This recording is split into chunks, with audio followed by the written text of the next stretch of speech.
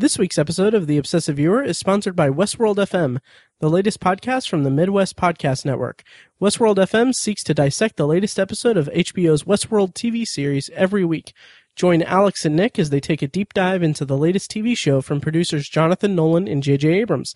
New episodes of the podcast are available on iTunes, Stitcher, Google Play, and more the day after the TV show airs.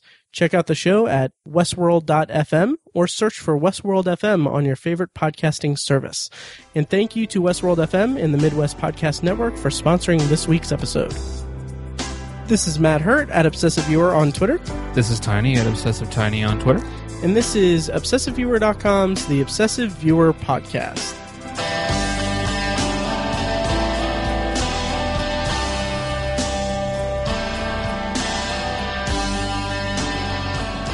Hello and welcome to The Obsessive Viewer.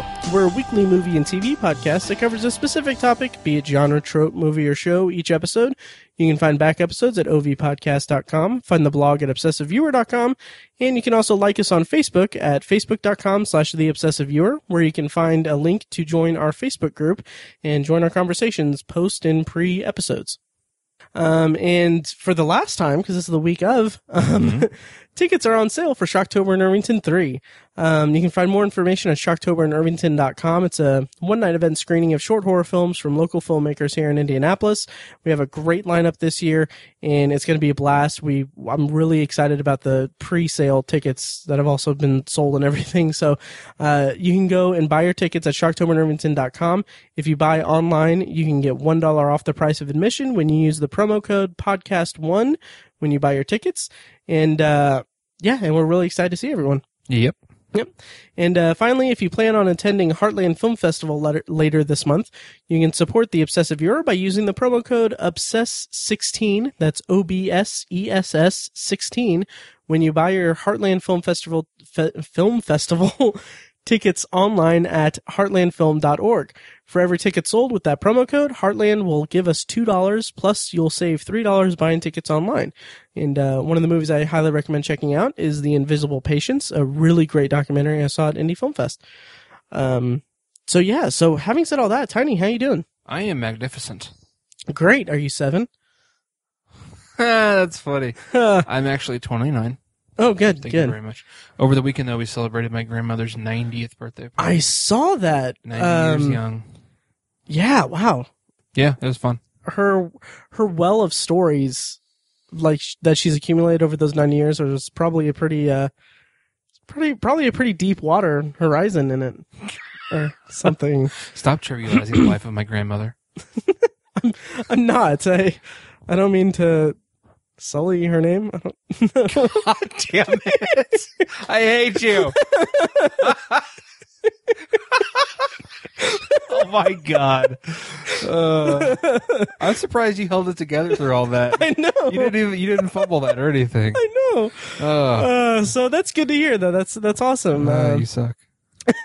I'm just kidding. Of course, as I know she's a faithful listener. Happy birthday! Yeah. So this week on the podcast, we're doing extended potpourri just because it's the week leading up to Shocktober in Irvington, and we haven't really had that much time to watch anything for the podcast and make notes for some, like, what's usually a pretty half-assed critical analysis of whatever we're talking about. So extended potpourri, for first-time listeners, it's just potpourri is a section of the podcast where we talk about whatever we want, and this episode is just going to be an extension of that. But first, I have like a little bit of news to go over, Tiny. And there's a few things that I know that you're not aware of, or a couple things that I don't think you're aware of. You don't know. I don't know. That's the thing. Yeah. Probably not. Yeah. So I'm just going to run through these real quick because we actually have a lot for potpourri today. So, Tiny, are you aware of 24 Legacy that's coming out? I briefly saw a headline. Yeah. It's got one of the guys from Straight Outta Compton playing the lead. It's not going to have Jack Bauer. It's going to be kind of its own, it's sort of a reboot in the same universe kind of thing. Is it the guy who played Dre? I think so. I kind of forgot about who they casted. So, you're just like on a roll. I know. Wow. So anyway, I don't know. I don't know what the deal is with it. I haven't really paid that close attention. I saw one trailer for it, and I'm intrigued. I've kind of really wanted to go back, and I've at least thought about like giving the last like few seasons of 24 another shot. Me too. Yeah, and just because I kind of want to watch Live Another Day, which is available on Amazon. They're all available on Amazon Prime. Just so that I can watch this new show while, being, current with the franchise. But anyway, so 24 Legacy, it turns out that they're bringing back Carlos Bernard as Tony Almeida. Awesome.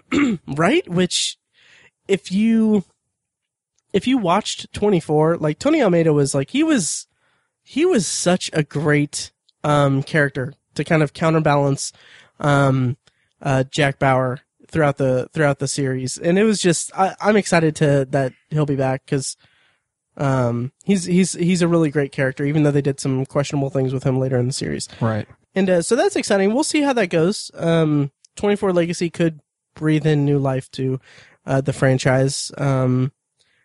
Maybe. We'll see. Yeah. So then the next piece of news I have is that Marvel's The Defenders announced who's going to play their villain. Did you hear about this? I sure did. Nice. Do you want to break the news to the two people who don't know about it? Yeah, Sigourney Weaver. Right? That's kind of cool. Mm-hmm. She's, a storied actress, if you will, in one of my favorite movies of all time, Alien. Yeah. Yeah. Totally. Let's just talk about Alien. Right. That's mean. No, that's... Yeah. I'm always excited when shows on Netflix get like huge actors. Mm-hmm. Like when Kevin Spacey was going to be on House of Cards, I was like, why is Kevin Spacey on Netflix? Right. And now they got like Sigourney Weaver. Like that's awesome. It's just, I love that major actors are committing to what a lot of people still consider a niche forum or medium, if you will. Absolutely. And it's funny because you think of like the Defenders as being like Netflix's The Avengers, essentially. Right. Like the Netflix version of The Avengers. You have all of these, superpowered people or these, hero figures that all have their own standalone thing coming together for a team up thing. And you think that the main villain would be like, okay, we have no idea who Sigourney Weaver is playing. Right. Or what her character's like. But it's funny because all the villains in the show all in the series leading up to it, to an extent, have been kind of grounded. I mean, David Tennant was freaking incredible, and like, Kilgrave's powers, like that was such an incredible representation of those powers. I know, just amazing, chilling. But, oh yeah, so it has me curious what she's going to bring to the table, because to contrast that against what they've been doing with the Avengers for like a million years at this point, or like 10 years, whatever, more like 8. But anyway, is they've been building up Thanos. Right. And they've been building up Thanos as like the big bad of the universe. He's indestructible. He's like, he's massive. He's going to be, a force to be reckoned with. And then you have as a counter to that, you have Netflix being like, okay, well, here's Sigourney Weaver, this very well-respected genre actress from very iconic properties and everything. And then, like, that alone is, like, tantalizing. But I'm curious how they're going to make her a worthy adversary for the Defenders. Awesome, yeah. We'll see. Yep. And to kind of round out news, two really brief ones. The Power Rangers trailer came out.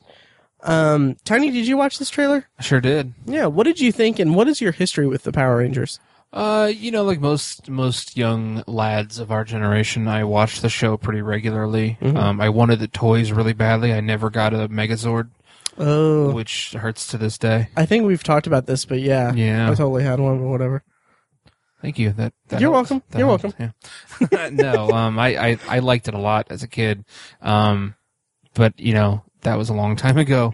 In the short that they came out with a couple years ago with James Van Der Beek. Yeah, unconnected to this movie. Right. And, John Moxon.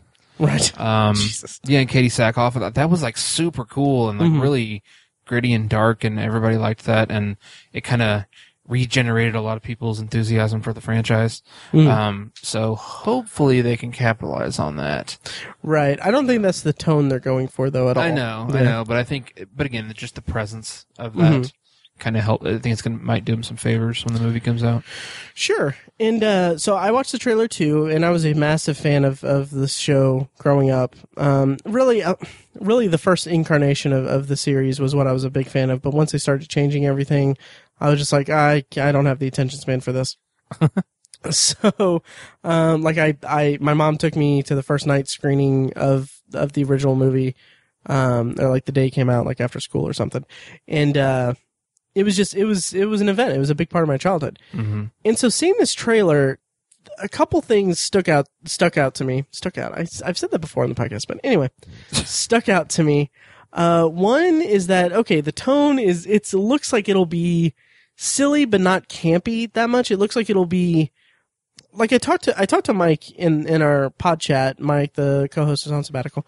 He said that it's clearly, like, it looks fun, but it's clearly not made for us. And I'm like, I agree.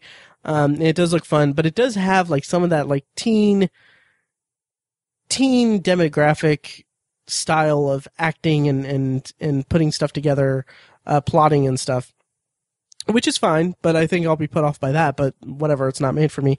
But the thing that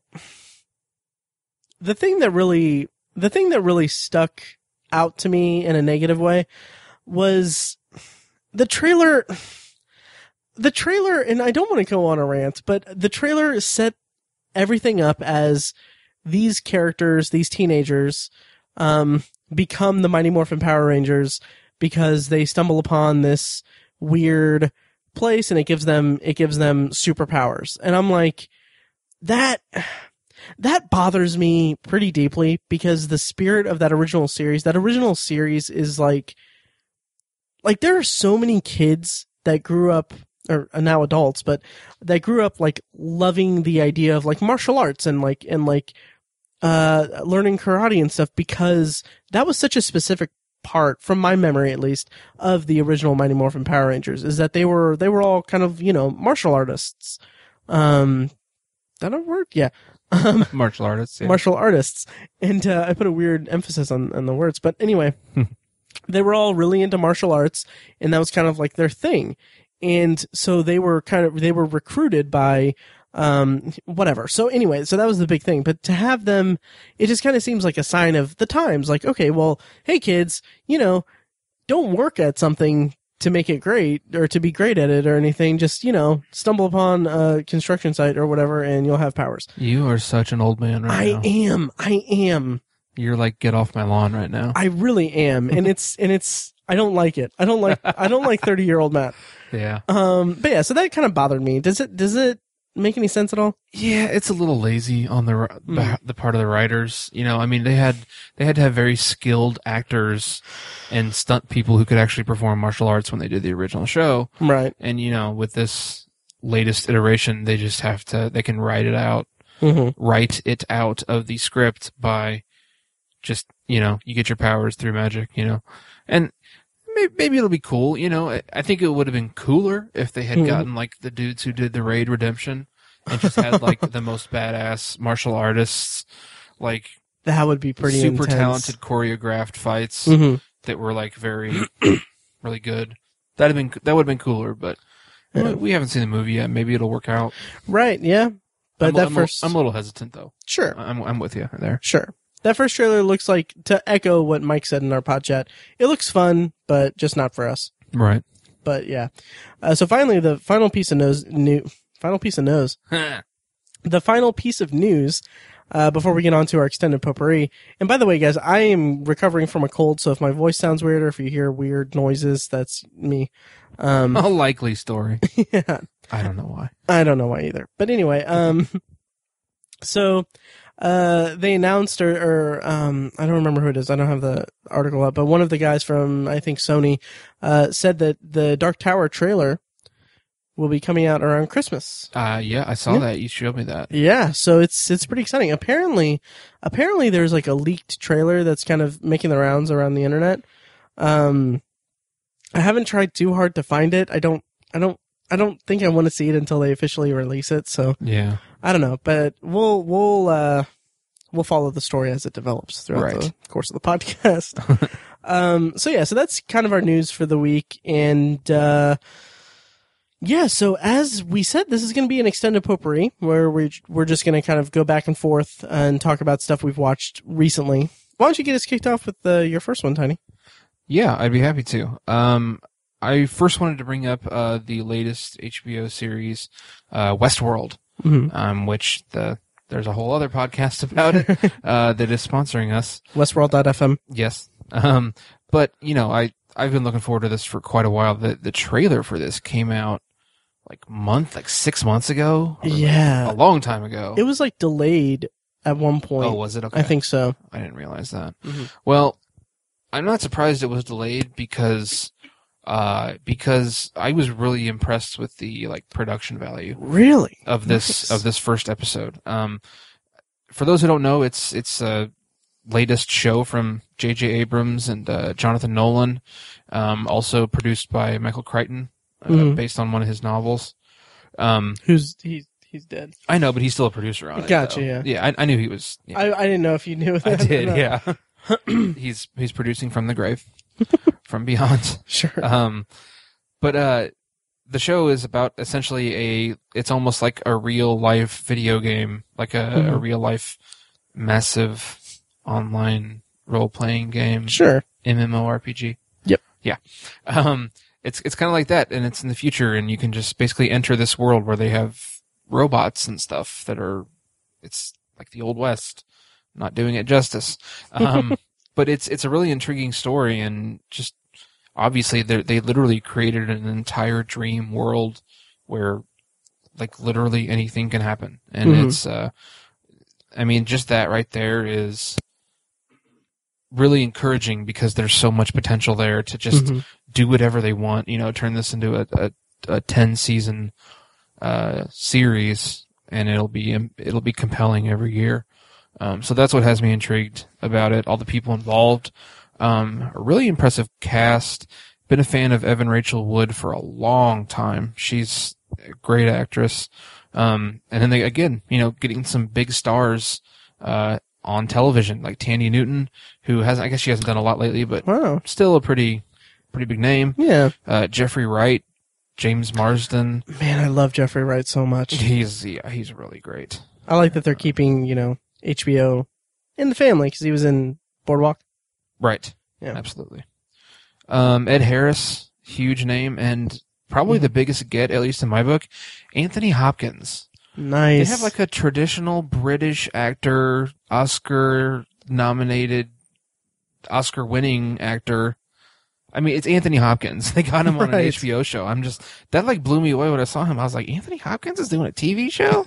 And I think it's fantastic. It's great because, I'm super impressed by actors who commit to a television show like that. Yeah. So all those things combined had me super intrigued for the show, and I think the first time I saw the trailer, I was like, yeah, I'm gonna watch that. And I was very pleased by the opening episode. It didn't feel like a pilot or anything. It didn't feel like they were, they had a limited budget and they couldn't show you everything they needed to.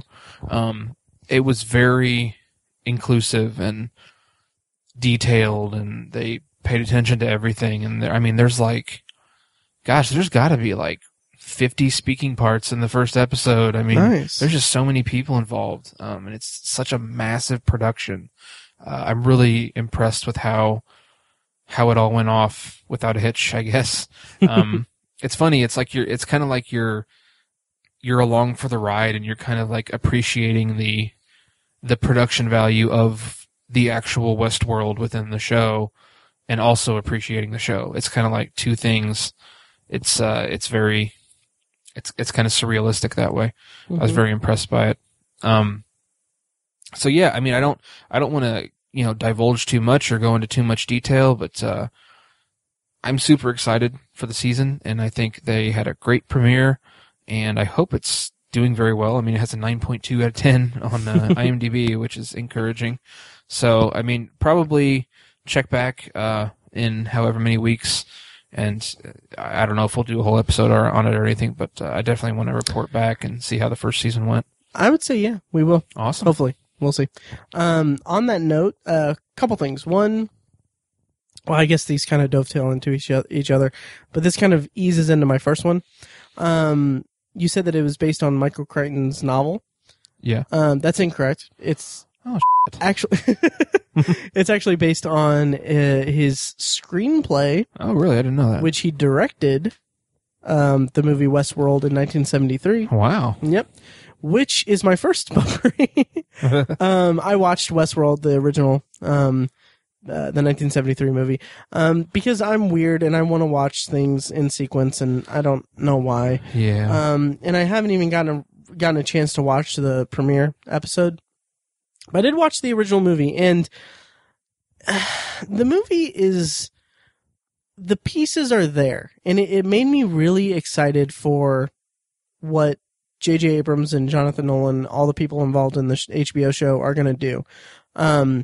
Because the pieces are there for there to be something really incredible. And the fact that it's on TV, on HBO, like king of long form television shows, that's great for this subject matter is a great idea for long form storytelling on television. The movie didn't quite do that much for me. Okay. It's pretty good. I think part of it was the fact that it was what was the original movie was the basis for one of my favorite Simpsons episodes, Itchy and Scratchy Land. Oh, I didn't know that. Yeah, they where they go to Itchy and Scratchy Land, and the robots kind of wreak havoc and go after them. So like that's one of my favorite episodes of The Simpsons. Mm-hmm. And it's parodying this movie, and so throughout the whole like first act, I'm sitting there in my head just replaying the line in The Simpsons where they're being taken to Itchy and Scratchy Land, and the pilot or whoever is like, "Welcome to Itchy and Scratchy Land, where nothing can possibly go wrong." Possibly go wrong. Well, I guess that's the first thing that's gone wrong. Something about it makes me laugh every time I think about it. So I was thinking about that throughout it. So I didn't watch this movie with the clear focus of someone who was, I don't feel like maybe I gave it that fair of a chance. Having said that, the stuff in it is pretty good. There's a lot of stuff in it that I enjoyed. I just feel like there wasn't enough meat there for me to really sink my teeth into. Yul Brynner plays a robot in the movie, who's just referred to as the gunslinger. So nice. I liked that. He's really good. He's really good at playing that kind of robotic kind of villain character. His performance was actually, I believe it's what inspired, Arnold Schwarzenegger. Like Arnold Schwarzenegger crafted his portrayal of the Terminator after Yul Brynner's performance in Westworld. That's cool. Yeah, so it was really cool, and there's some really good stuff. And I like kind of basically all the stuff that I hope that they'll flesh out in the show. But I just feel like there wasn't enough there. By the end of it, I was just like, okay, all right, cool. This is cool. I'm ready for it to be done. So overall, I thought Westworld, the movie, was pretty good, and it has me excited to get around to watching Westworld, the show, when I have more time. Cool. Yep. Okay, and I have another thing. I have multiple things. I'm going to go ahead and go to my next one. Okay. And then we'll get back to Tiny. So, recently I've watched a lot of movies in the theater, and one of which is the movie Sully, the new Clint Eastwood movie starring Tom Hanks about Sully Sullenberger, who landed the plane in the Hudson, right. Saving a lot of people. So, first of all, I want to preface this by telling a little story about kids in the movie theater. Oh boy. So, okay. So, here's what happened when I went to go see Sully. It was after work. It was a particularly tough day at work. I was just like, like on those days, I'm like, okay, I have X amount of time to go from work to the theater. I can watch a movie, decompress, feel good about things, go home, hang out with my cat, eat dinner, and go to bed. Like, it's kind of a ritual that I like to do, is I like to, go see a movie to kind of wind down. So I go to the theater, and I'm in line to get tickets. I'm kind of on the fence. It's like, okay, well, it's starting here in like 3 minutes, and I'm not going to get a good seat. And I'm just sitting there like, okay, fine. I'll stick it out. I'll stick it out. So at the front of the line is a group of about 8 to 12 kids that are no older than 13. Like the highest age of the group seemed to be about 13 years old. Okay. And so I'm like, where are their parents? And then I'm like, their parents aren't here. Okay. And so this is a Friday night, and then I'm like, I wonder what they're here to see. And I'm like, obviously they're not here to see Sully. Right. Then I hear one of the kids say, "One for Sully, please." And I'm like, what? What?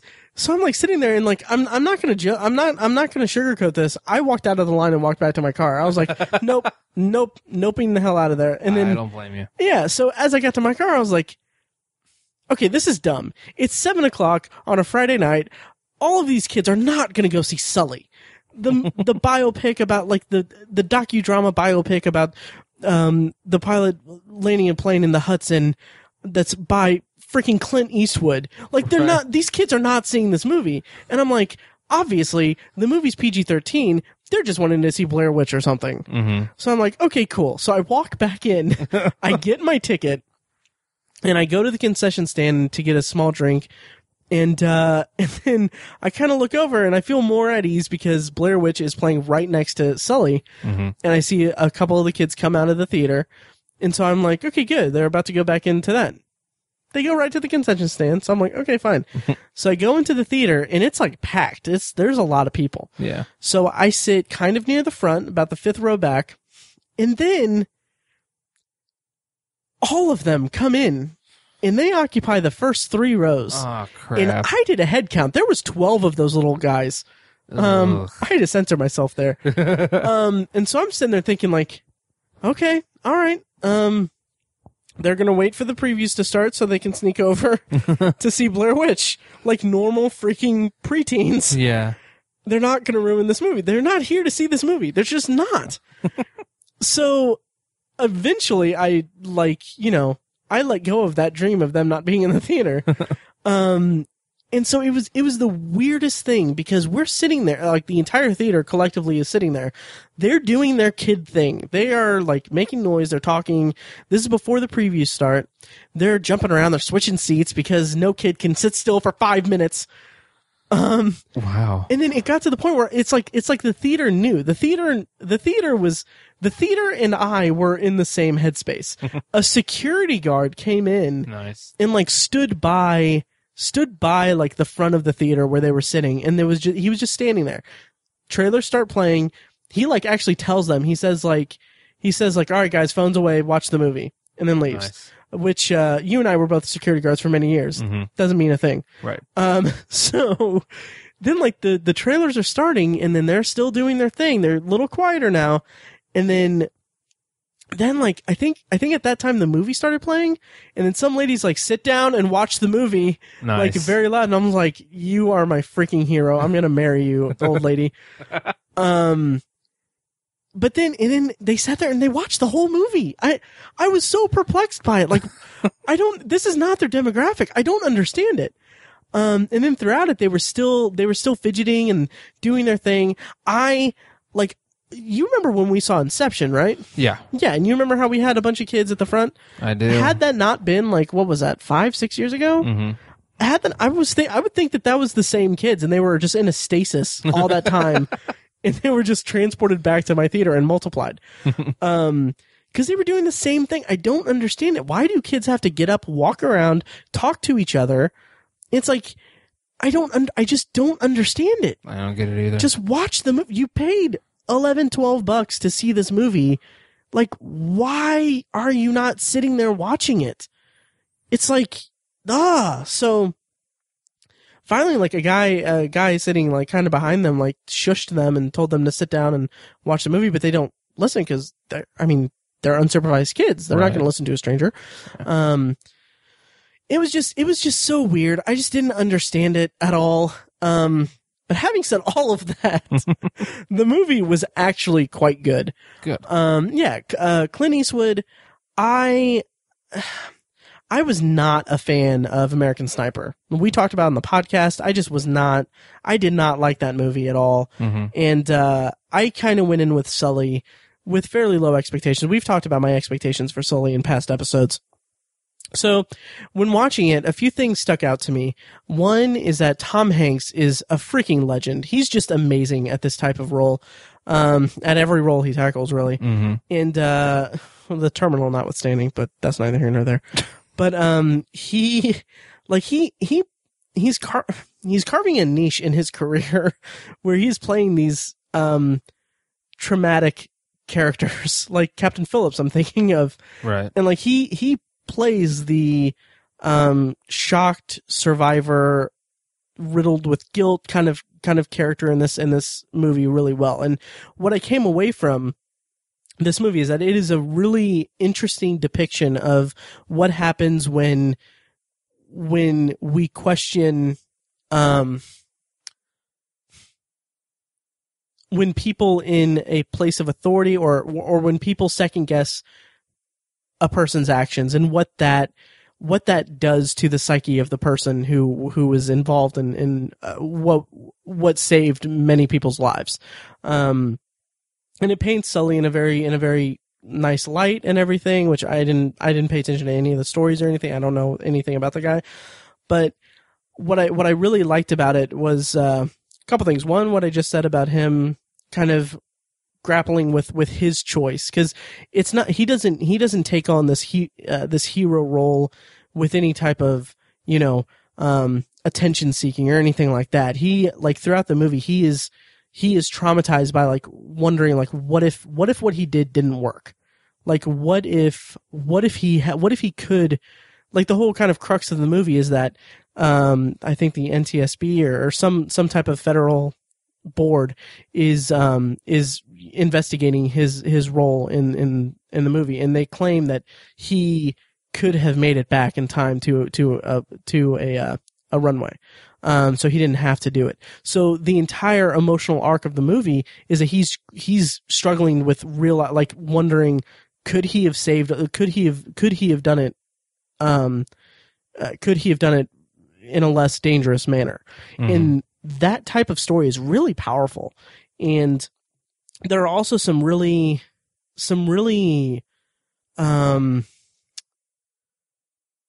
intense images of what his, first of all, the opening scene of the movie is a dream sequence of him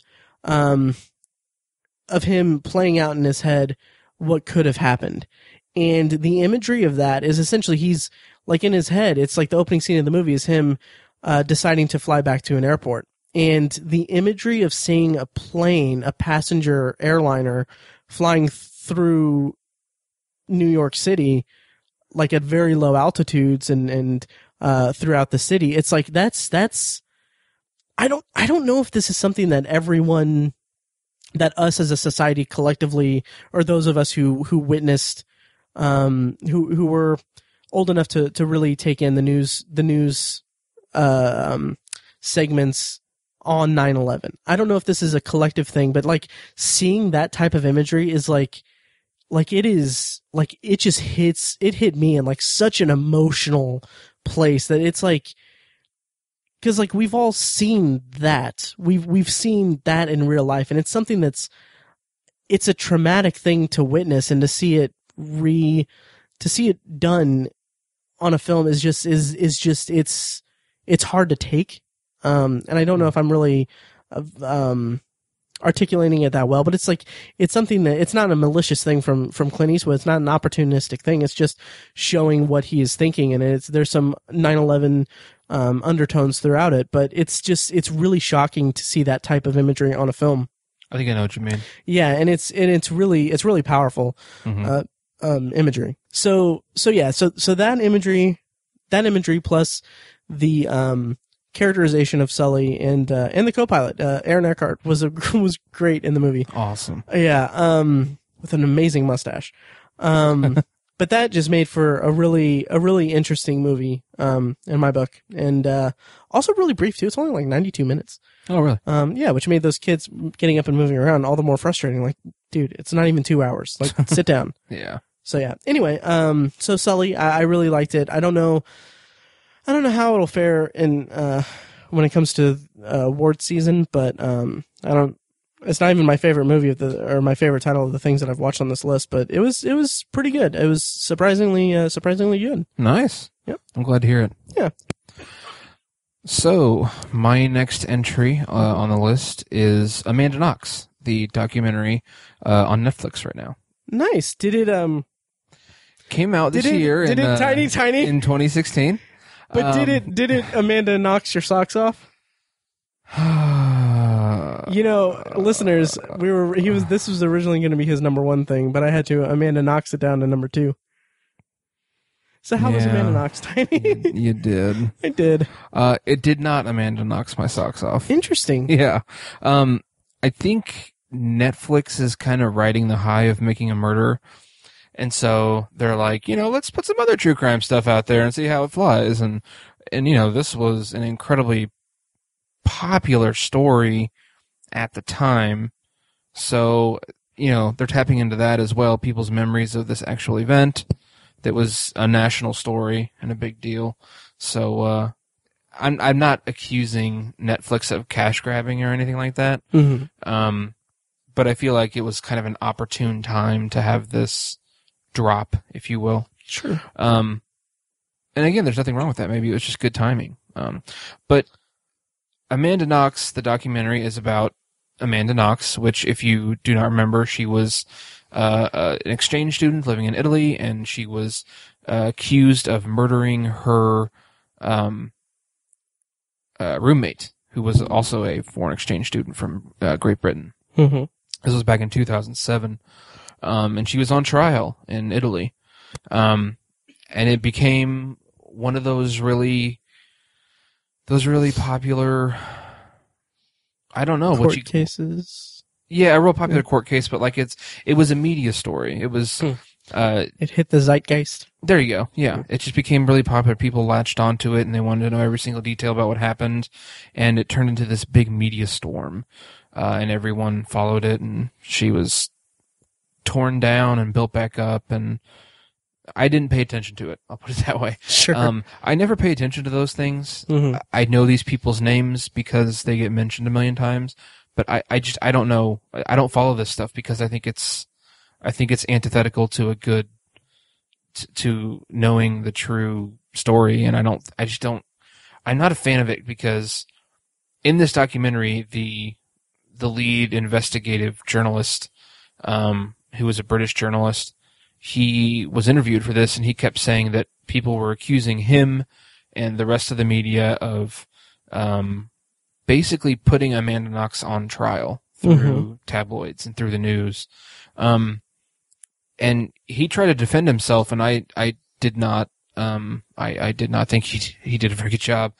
That's why I don't like this stuff, is because I feel like we get all this disinformation and all this speculation and all this, frankly, bullshit about all these people and what they did and what they're like and what they're actually thinking in real life. It's all just speculation, and it's just made up, and it's Nancy Grace. You just throw something out there, and if it sticks, it sticks, and people run with it, and then that's who that person is now.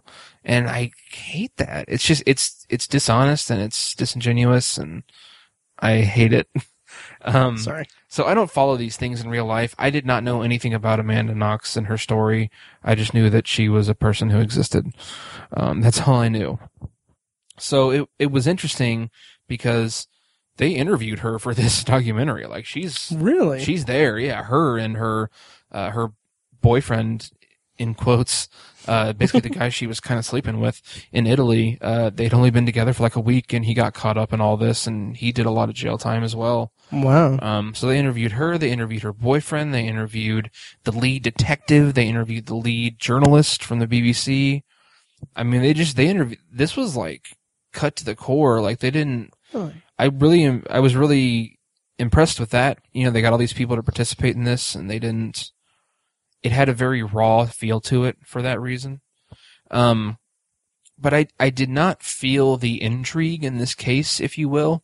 Okay. I think when we were watching Making a Murderer and some of these, like, the O.J. Simpson trial and all those big things, there's a did they or didn't they thing, and people will flip-flop because of the new information that comes out, and ooh, there's this new piece of evidence, and the glove did not fit, you must acquit, and all that stuff. And, that's intriguing, I think, after the fact. Like I said, I don't get into that in the moment because I think it's a bunch of crap. But I did not feel the intrigue in this case. I was like, I really don't think she did this. I mean, looking at all the evidence, she's a little bit weird and maybe a little bit inappropriate, but she doesn't strike me as a murderer, and like the evidence doesn't really make it seem like she did it. I think the police kind of came up with a narrative really quickly, and they just decided to stick with it, even though after a while it stopped making sense. And so the detective was very emphatic in the documentary as he was being interviewed that she did it. But I feel like the evidence that came up later on was like, I think you're really stretching there, buddy. So it wasn't a super intriguing documentary or the case wasn't intriguing, I'll put it that way, but the documentary spun it pretty well, and it was definitely interesting, and I did enjoy it. So you just weren't that interested in the subject matter? Yeah, the case itself was just, at least when I saw the evidence laid out, I was like, yeah, I don't think she did it, but she's kind of dumb, and she could have done things differently, and sure. But ultimately I think she was a victim because she served like 5 years. Wow. And she got caught up in this thing, and it plagued her for almost a decade. Wow. See, I never really followed it or anything. Yeah. So going into it, do you think I would be interested in it? Does it present everything in a linear fashion for someone who is unfamiliar with the case? It does. Okay. Yeah. And, I've been on this kick lately, or I guess it's just things that are popular right now are about the concept of justice and the justice system and all that. And I've laid out my opinions on that, and I have repeatedly used the phrase "a scathing indictment of the justice system," and it's kind of refreshing to see that it's not just the American justice system, because this takes place in Italy, and it's a frickin' mess for 8 years. It's a ridiculous mess, and I'm glad to see that it's not just the U.S. Maybe just the concept of justice in general is a flawed concept. Maybe that's what all these true crime stories are really telling us. But again, that's speculation, which I'm not a fan of. So I do recommend seeing it. It's pretty short. It goes pretty quick. I think they could have turned this into like a 2-hour movie or even like a 3-part series or something. But it's about 90 minutes. And I feel like they covered pretty much everything. I mean, yeah, they could have fleshed some more things out and maybe interviewed some additional people. But it's a pretty solid documentary. And again, thank you, Netflix, for being dedicated to that genre, because I'm a pretentious douche who loves them.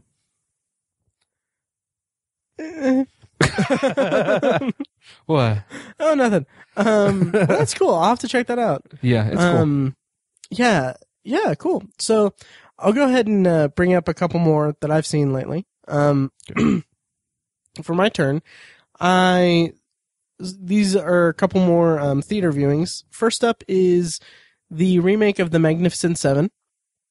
And speaking of being a pretentious douche, back when I was in high school, I was a huge fan of the movie Seven Samurai because I was like 15 and no one else liked old Japanese samurai movies, so I wanted to be special.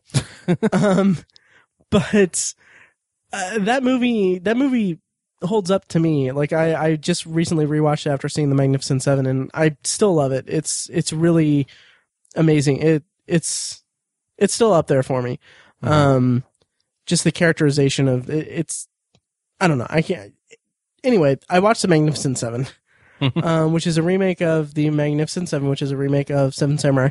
And it's, this movie stars Denzel Washington, Chris Pratt, Peter Sarsgaard as the villain, Ethan Hawke. There's a lot of people in this movie, and there's the Magnificent Seven themselves are like a very diverse group, which is great. Like I love that there can be a movie with that's a Western that has a lot of different ethnicities throughout its titular Magnificent Seven. and it not be a big point of contention with people in real life. Right. So having said that, it was an interesting movie because I watched it and I enjoyed myself quite a bit. I enjoyed the movie for what it was, but there was not much of any substance throughout it at all. It's very much a kind of bland manufactured movie that's essentially just like, okay, well, let's hit the Western, not cliches, but let's hit the Western trademarks to make a Western movie. And we've got Chris Pratt, so let's give him as much Chris Pratt-y things to do and not worry about like actually developing his character. Let's just have him do his Chris Pratt thing. And it was, I don't know, it was just okay. I enjoyed it for the most part because I think that I'm just a big fan of the Western aesthetic, and like, because I mean it's a town. They've got like the classic like kind of storefronts and that's in like a classic Western town. It was basically like they looked at Red Dead Redemption or Tombstone and was like, okay, let's just do that. Let's make that the set. And Peter Sarsgaard is all over the place. That you don't get much of it. Like he's just an evil guy for the sake of being evil. And he's just like, there's nothing beneath his evilness to give him any sort of dimension. So having said all that, like, it's the makings of a bad movie, but I still enjoyed myself because I like that Western aesthetic. And the final battle sequence, you know that this is the story. This is the story that's been repeated over and over again. Seven Samurai started it. The Magnificent Seven, A Bug's Life, Saving Private Ryan. It's all the same type of thing. And you know this leading up to a big action set piece at the end, and it didn't disappoint for the most part. I will say that one of the Magnificent Seven is Vincent D'Onofrio. No clue what the hell he's doing in this movie. Oh, really? It's so weird. He puts these weird affectations on his voice and in his performance. He's got this really, I didn't get what that character was supposed to be. Like, it was such a weird character and such a weird turn that's not given any sort of context, and it's as random as possible because he pretty much pops up at a very random moment, and it's like, okay, like I couldn't even catch up with like, okay, they were looking for this guy because they just had this whole conversation with these two other guys. I have no idea what the hell they're talking about, and then suddenly, oh, there's Kingpin from Daredevil. And it's just like, it was so out of left field. So I kind of wonder if maybe there is this alternate cut, this director's cut that's like an extra hour worth of movie that's more setup and everything. But the actual action at the end was fun. I enjoyed watching, all the shoot 'em ups and everything. And I don't know. And there was one thing that it was like blatantly like, okay, hey, Saving Private Ryan kind of, applied this type of story to World War II, and they did this really cool thing in that movie. Let's use this for this, and which I don't mind, but it just made me think of how great Saving Private Ryan is. Nice. So yeah, Magnificent Seven was pretty fun. I wouldn't say go see it in the theater. I'd say rent it or stream it if it hits Netflix or something. Okay. That's a shame. I mean, I was never very enthusiastic about the movie, but doesn't mean I wanted it to be bad. I liked all the people involved. Zell is a legend in my book. And he's really good at playing the kind of grizzled gunslinger guy. He's a bounty hunter. But he doesn't have that much to do. There's some backstory that gets resolved like in the kind of like most perfunctory way possible, I would say. Or it's like just it reaches its expected conclusion, and it's just like, okay, maybe if you developed it more and built it up more, that would be good. But I don't know. That's a shame. Yeah, so that's Magnificent Seven. If it's available on streaming when it hits home video, maybe check it out in the background. Okay. I have a bit of a soft spot for Antoine Fuqua too. Yeah. Just because Training Day is just like such a great movie, but he's been kind of riding the coattails of that a little bit ever since, and I hate saying that, but I mean, I think Shooter was a cool movie too. I really like that movie, but it's not Training Day, right? So that's a shame. Yep. Also, the Magnificent. My biggest gripe about Magnificent Seven is, and this is something I didn't really realize how much I missed it until I rewatched Seven Samurai, because the whole idea of this movie, this plot, is that these gunslingers, this very ragtag group that kind of comes together in service to this town that needs their protection. Like, there's a nobility to that, and I really like that story. Like, and I think that's why I had fun with this movie, is that just in any setting, this story is a storyline that I just love. I just flat out love this type of story. Right. And one of my biggest gripes with Magnificent Seven is that it doesn't have much of any interaction between the townspeople in the Seven at all.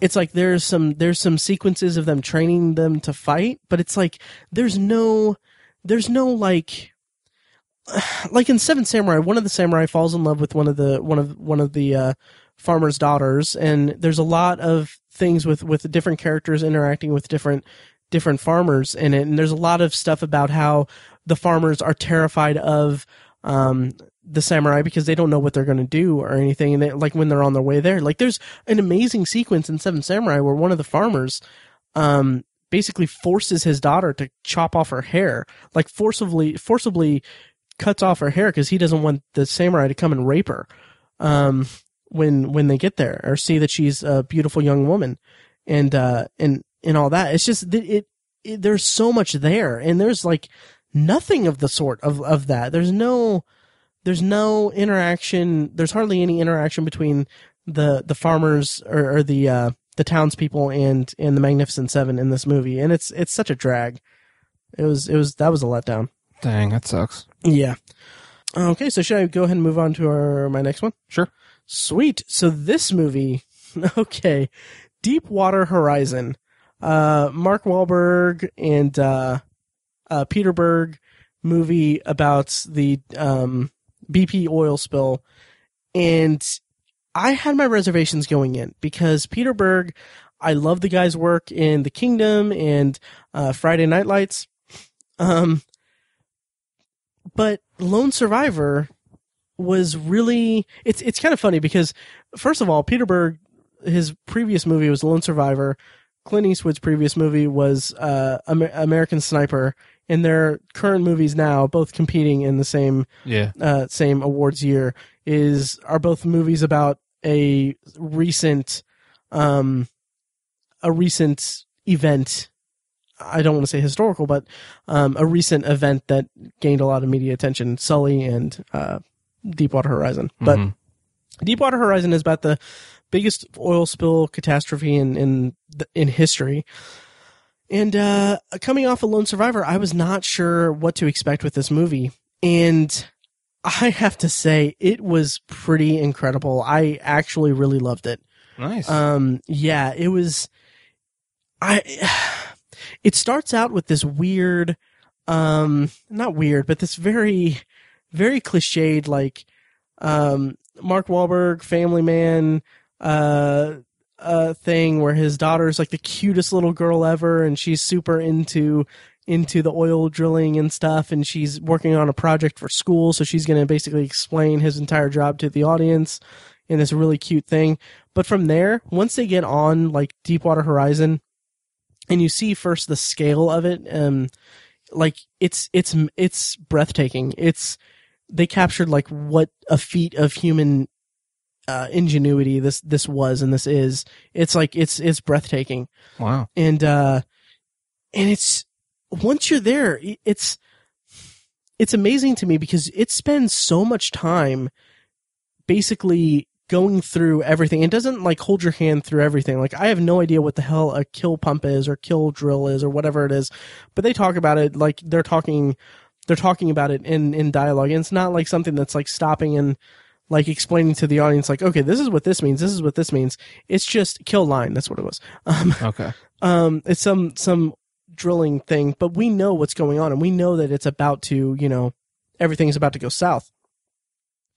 But it doesn't just jump into the action, and to say action is kind of a misnomer, or not misnomer, but it's, I don't mean to be disrespectful because it's a terrible event, but like it doesn't jump into the tragedy immediately. Like you get time to really understand the dynamics between these characters, these people, and the conflict between the BP oil men and the drill people. And like it's very obviously the movie is very one-sided on one side of it, or it's very much geared toward one line of thinking, which I didn't mind because I didn't really follow this event that closely. But once everything goes south and once everything happens, it's like it's really kind of like how I described the imagery in Sully. It's like not mesmerizing. It's terrifying. It's terrifying on a deep level because like you see the scope of what happened and the scale of what happened and the helplessness of these people, and you see what happened as it unfolded. And it's like there are numerous times where you're like I was sitting there thinking like I don't know how anyone in this event survived anything. It's really amazing, and it really brings home just the amounts of tragedy that this was, or the scope of how tragic and terrible this thing was. And it was really well done from a filmmaking perspective because Peter Berg just did an amazing job capturing all of that. And there was something else I was going to say about that. John Malkovich is in it, and he plays this really good, like, sniveling corporate a-hole because he's John Malkovich. He's amazing. Mm-hmm. Kurt Russell's in it, and he's great. He's Kurt Russell, man. I he's love like him. One of my number one guilty pleasure actors. He's one of my just favorite actors. Really? Okay. That's all. I respect that. He's awesome. Yeah. And there's a moment. There are a few moments in kind of at certain points of the movie where Mark Wahlberg is like, he's just on fire. Like, he is fantastic in this movie. And like, there are moments where I almost like choked up, and I almost like I was almost crying in the theater. Wow. It was really powerful. The way that everything kind of comes together, and you reach moments that are just like packed with an emotional punch, and it's really amazing. I don't know how high. I don't know if it would be. It will. I'll say this. It may crack my top 10 nice. At a pretty elevated level on it. Wow. Yep. I'm really glad to hear that. Yeah, me too. I was really glad to feel it. Nice. Yeah. So Tiny, I've been talking a lot, and my voice is hoarse. What's your next one? My next one is from 2008. It was the Oscar winner for Best Documentary, Man on Wire. Directed by James Marsh, and it chronicles the what some people refer to as the artistic crime of the century. Back in 1974, a French tightrope walker named Philippe Petit decided he had like basically a lifelong dream from when he was a child or a teenager to walk a tightrope across the Twin Towers in New York City of the World Trade Center. And it's really, this documentary is great because you have present day interviews with everyone who was involved. I mean, Philippe Petit, and it wasn't just him who did this feat. He had a whole team who helped him. And all those people are interviewed, and they tell us their feelings, and some of them are French. One guy's Australian. There's a couple American guys. Mm-hmm. So it has this really cool international feel to it. And it's amazing because it features those present day interviews, but it's interspersed with footage and photographs from 1974 when he pulled off this feat. Mm-hmm. And so it's like, Philippe and his friends were savvy enough to have a camera around for a lot of the preparations and the actual event itself, but they're not those type of artists to where they can make a documentary or make a film about it. Mm-hmm. And so thankfully, James Marsh came along and was like, let's turn this into a movie, and good idea because he won an Oscar for it. So I really loved the juxtaposition of how, Philippe Petit is talking about how he felt in certain moments, and his friends are describing the expressions on his face, and then you get to see a picture of it, and you're really transported back to the actual event itself. And it's just really amazing how the city of New York reacted to it. It was very, very public. It wasn't just publicized in New York City. I didn't realize it was like reported around the world. I mean, Philippe Petit's name appeared in like 100 different newspapers around the world. Wow. And, there's pictures of him, that appeared in newspapers all around the world, walking the tightrope in between the two towers. I didn't realize the scope and the reach of that event. And, I'm glad someone documented it for our generation and for generations to come in a really good documentary like this. Another really cool thing about it is they do some dramatizations, some recreations of actual events, and they're done really well. I think they did a good job. And through that, and through like the storytelling from Philippe Petit, he's a very animated guy. He's like a character in and of himself. He's super cool. His English is incredibly good. I was really impressed with his English. Nice. And so he's very animated, and he's actually very descriptive and has an incredible vocabulary from somebody from France telling a story in English. It feels like he's telling you a story about a heist. It's a heist story because that's awesome. What they did is incredibly illegal. They basically broke into the World Trade Center while it was still under construction. Mm-hmm. Partially, it was only partially occupied by businesses at the time. Wow. And they basically broke into the World Trade Center and strung up a wire overnight, and he broke the law. I mean, it's a legal thing for him to do. And so it's just amazing that they pulled it off. It really is. Like, you think it might be kind of not that difficult to just kind of sneak a wire up, up the top of a building and you walk across it. Like, it doesn't sound like a big deal, but when you think about all the details involved, all the physics, you're talking about this wire weighs like a couple 100 pounds. Mm-hmm. And how do you, the towers spanned 200 feet across from each other. Mm-hmm. How do you get that wire from one building to the other? That's the logistics of it are just, it's not something I really thought about. And then I'm like, how did they do that? And then when you walk a tightrope, I didn't know this, it has to be stabilized through like a guy wire. So like the wires you see holding up your telephone poles and stuff, it's called a guy wire. Mm-hmm. You have to have that with a tightrope, because if you don't, there's so many different movements involved with a wire. It goes up and down and side to side, and it can spin at certain times, and the wire itself actually it's like a torsion move. The wire itself will like twist with different pressure, so you have to have a guy wire on it, or it's literally impossible to walk across it. And so they had to find a way to anchor it at different points. So there's just so much involved. It's just, there's so many details. It took them an entire night to get it all rigged up. Wow. So I was just super impressed with like kind of the heist nature of it. It's a bit of bias on my part because I like heist movies and heist stories, bank robberies and stuff like that. I think those are really fun. And it had that feel to it, so that really appealed to me. And then again, just Philippe Petit is a really cool guy. I wish he was famous for more so we could see him do more things. Cause he's just I like him. Like, I want to meet him and have a conversation with him. I think it'd be fun. One of my goals, I really wanted to do I just kind of watched this on a whim on like a Thursday night.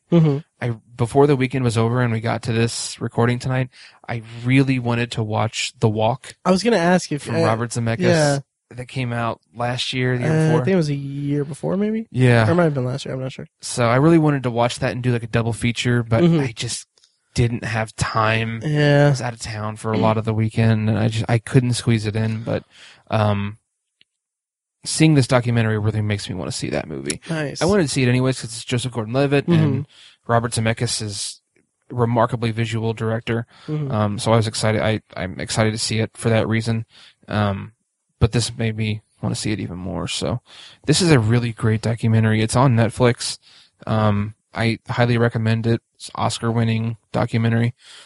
And it's not that long. It's only like, I think it's just, good old 90 minutes. It's nothing crazy. Yeah, hour 34.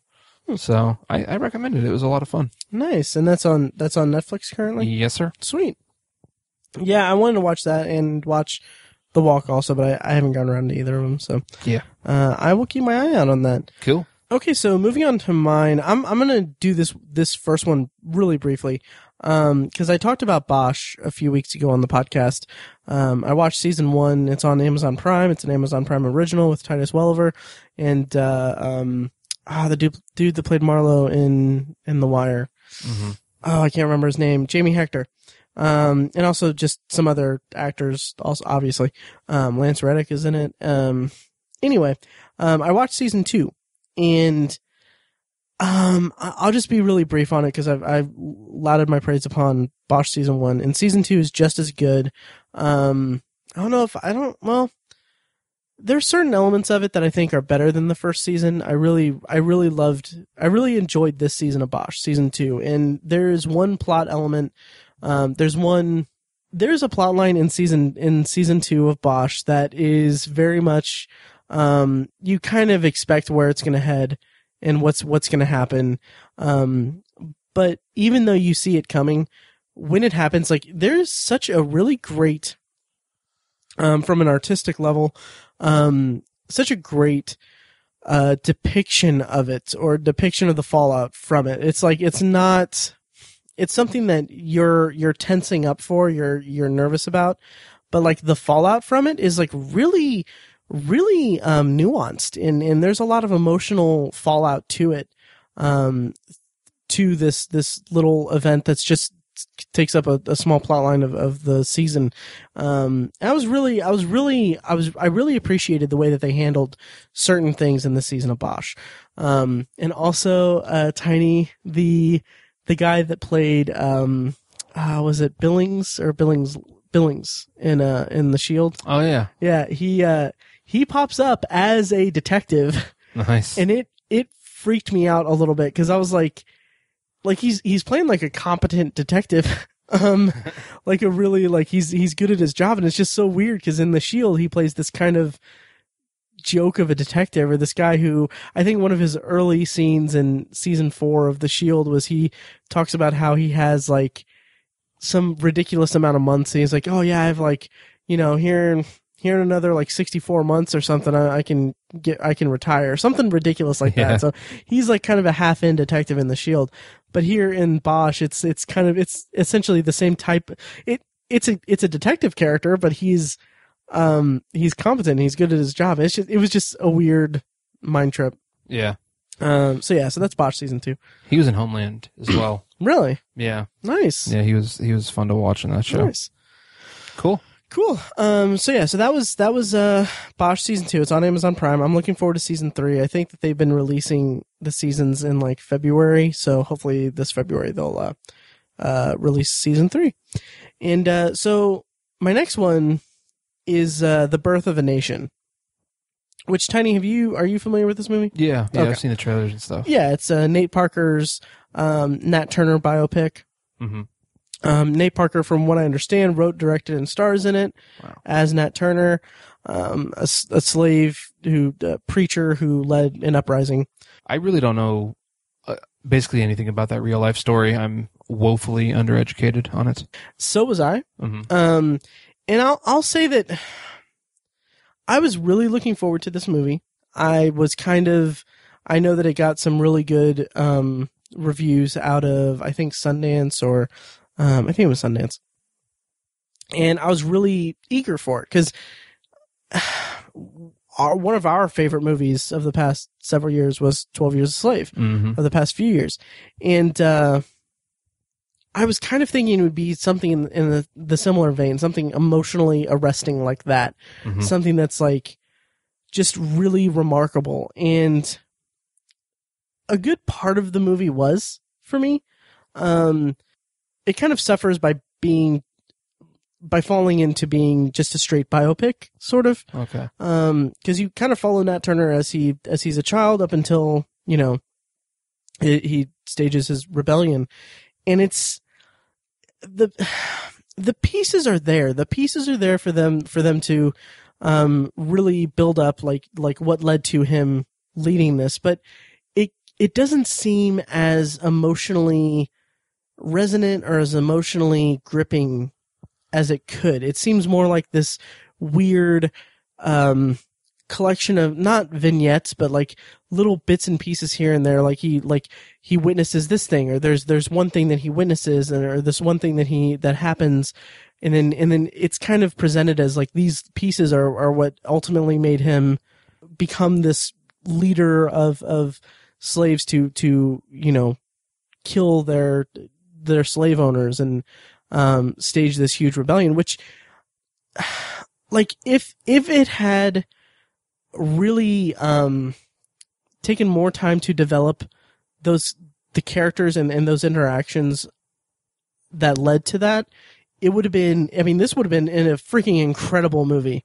But as it is, it just kind of felt a little, not hollow or empty, but it felt like there just wasn't enough there at a character level to really guide us through Nat Turner's thought process and his journey. Okay. Yeah. Well, that's a shame. It is. And then also just a little anecdote, I guess. The theater that I went to see this, they recently put recline seating in the theaters here in the West Side, Tiny Charlotte. And I think we talked about it before, but they also did reserve seating. And reserve seating is interesting, especially when you go to the movie theater alone. So, like, I get, like, last row, middle seat exactly, and it's like, I don't know how I feel about reserve seating on, like, busy theaters, because I like going to, like, matinees where I have, like, my own space and everything. So, like, I go, and I, like, there's, like, 3 people, like, in the seats right next to me, and, like, it's kind of close to the theater, to the movie starting, to the preview starting, so I'm like, you know what? As a courtesy, I'm gonna have a buffer seat between them, because I'm not with them.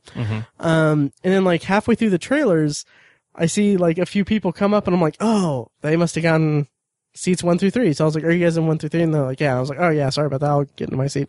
So, like, I'm there, and then I felt kind of uncomfortable because I'm awkward. Yeah. I am, because it's a row of, like, 7 seats. To my left are 3 people. To my right are 3 people, and, like, I'm just a white guy in the middle of like a bunch of black people with this movie, and it's not, and so it just felt like really uncomfortable and everything just for a moment, and then I was like, yeah, I don't care. It's nothing. I mean, it's a movie or whatever. But I just kind of felt like my white guilt was like really, it was like, oh God, but I can understand that. Yeah, but there was something in the movie that it kind of, and then this is something that's like kind of more political, or not something that's under our purview at all, but I thought it was interesting that throughout the movie, the people to the left of me, it was like, I believe it was a man and 2 of his sons, I'm almost positive. Throughout the whole movie, like, he took his phone out and was like looking at it, and I'm like, dude, and like showing his sons things, and I'm like, dude, the light, man. Like, I didn't say anything, but I kind of wish I would have. But then, like, there was a moment where a character says that they're killing black people just for being black. At a certain point. And then, like, I heard him whisper to them saying, like, just like today. And I was like, man, like, that made me feel really uncomfortable. I bet. And then I was just like, I don't know. It made me uncomfortable, and it kind of made me think, like, that's a bummer for, you know, just the state of our society today. That, I mean, I know that's a very small sampling, but it's also like, from the way the media portrays everything, that seems to be, you know, a common thought that's shared. Yeah. And I have no way of, like, I mean, like I said, I'm a white guy. I have no frame of reference for this at all, and I come from a police family too, so that's also I have my biases, or I have a completely different upbringing and lifestyle in life from which to perceive what's going on in our world today, and it's such a bummer that we live in a world like that where that's like a legitimate feeling that people have. Right. And it's a shame. Not to say that he's right or wrong, it's just right. The fact that he has to feel that way is a bummer. Right. I see what you're saying. Yeah. As soon as those credits rolled, I ran the hell out of that place. I'm kidding. I'm kidding. But yeah, so I don't know. I don't know if that was just a weird experience, and I don't know how that's going to sound when I mean, it was part of your movie-going experience. It's not, it's what you felt. It's what you went through. It's that's a true. Genuine thing. Yeah. Yeah, but so that was a bummer, but also the movie, so to actually bring it back, the movie was it was okay.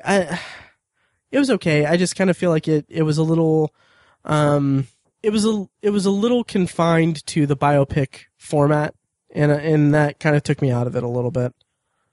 Gotcha. So yeah, Jackie Earle Haley is in it, and he was really good and menacing. Nice. Yeah. But yeah. He's very good at that.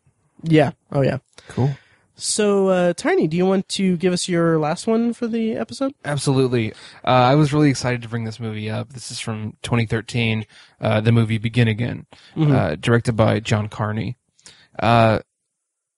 Just a brief synopsis. I'll read the IMDb synopsis. A chance encounter between a disgraced music business executive and a young singer-songwriter new to Manhattan turns into a promising collaboration between the two talents.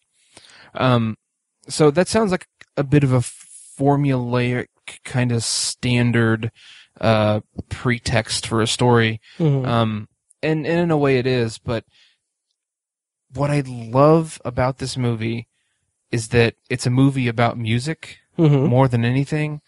And I think that's really hard to do because you're melding two mediums in which to express art. And that goes wrong a lot. You think certain themes and ideas will transfer between the two mediums, but they just really don't. And so that's a dangerous thing to undertake. But I'm really happy to report that John Carney just absolutely nailed this movie. Nice. I tweeted about it, and I used a phrase that every scene is dripping with charm. This whole movie was so charming and just really cute and enchanting in so many ways. Through the characters, which I feel like they all had really good chemistry, was one of the best outlets for all that majesty, if you will. The movie stars Mark Ruffalo and Keira Knightley as the two main characters. Mark Ruffalo playing the music producer and Keira Knightley the singer-songwriter. And they're both just magnificent together, which I would have expected nothing less. I think they're two of the best working actors right now. That didn't surprise me at all. What did surprise me was some of the supporting cast.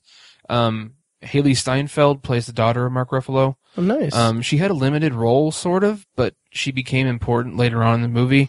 And I appreciated what she did and how she interacted with Keira Knightley and Mark Ruffalo. She did a great job. And then some of the more surprising roles were James Corden, who recently took over hosting one of the late night shows. I don't follow those, so I don't know which one he has, but he was in Doctor Who. Yeah, he was in Doctor Who, right? Yeah. He was an actor before that, and he was a comedian, and so he has a basis in this stuff, and he was so charming. He was like so nice, so fun, and it felt like he and Keira Knightley were brother and sister, and they've known each other for 30 years. Like that's what it felt like, and I was like, awesome. I was impressed that they could pull that off, because for currently I just don't think of him as an actor, even though that's the first time I was ever introduced to him was in Doctor Who. But I just think of him as a late night host now, and that's he's more than that, and I'm really glad. Also, Adam Levine was in this movie. Oh yeah, and that dude can act. Really? I mean, he was keeping up with Keira Knightley.